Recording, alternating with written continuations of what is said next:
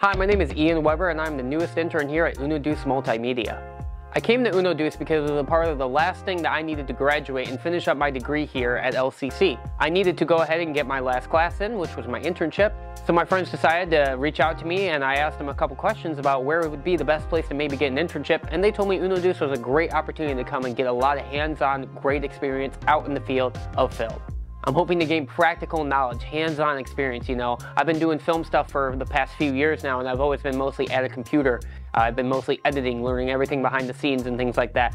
I really want to start getting my hands more on cameras, equipment, learning the practicality of interviewing, everything like that. That's what's most important. You can't edit without having an actual footage.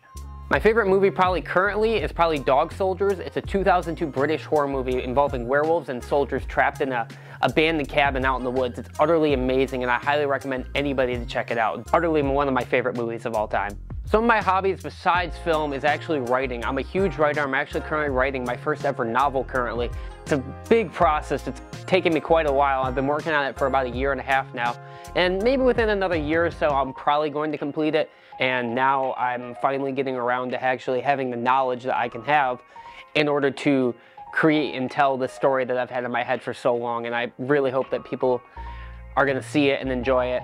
And once I finish it as a book, I intend on eventually releasing it as an actual feature-length film.